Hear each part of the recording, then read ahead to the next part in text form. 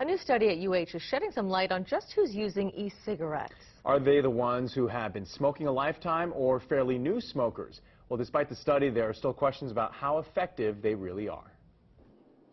Smokers have found a new way to light up.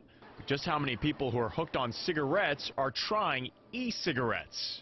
These are smokers who are quite serious about quitting, so they're trying anything that might work for them. Researchers at the University of Hawaii Cancer Center have found 13% of smokers in Hawaii have tried e-cigarettes to try to quit smoking. People who are using e-cigarettes to quit smoking are quite serious about quitting. They're very motivated to quit smoking. They tend to be the same people who also use nicotine patches and gums to try to quit smoking.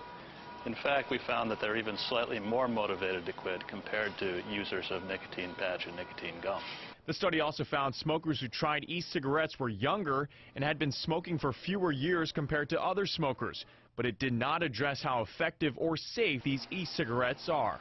The fact that people are using them to try to quit smoking tells us that we really need to study e-cigarettes more carefully as possibly a tool to quit smoking, but we don't know yet if it's how effective it is, and we also don't know its long-term safety. And next up, researchers will add 500 more people to its current study of 1,500 people to study what percentage of smokers quit after using those e-cigarettes. The study also found that Native Hawaiians were significantly less likely to use e-cigarettes than Caucasians.